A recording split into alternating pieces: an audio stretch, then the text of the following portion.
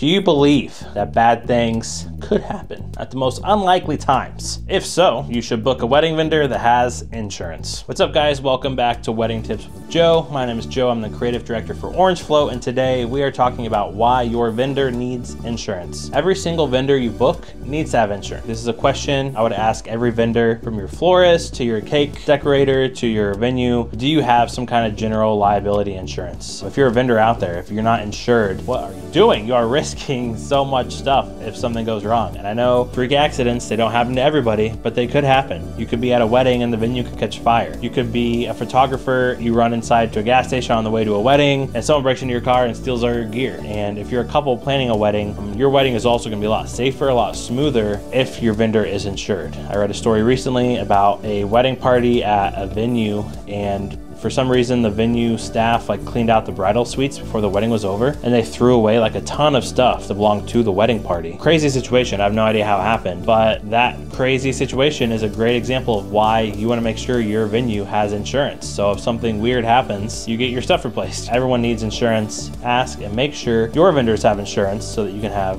a calm, stress-free wedding. Thanks, guys, for watching. We'll see you next time with more wedding tips.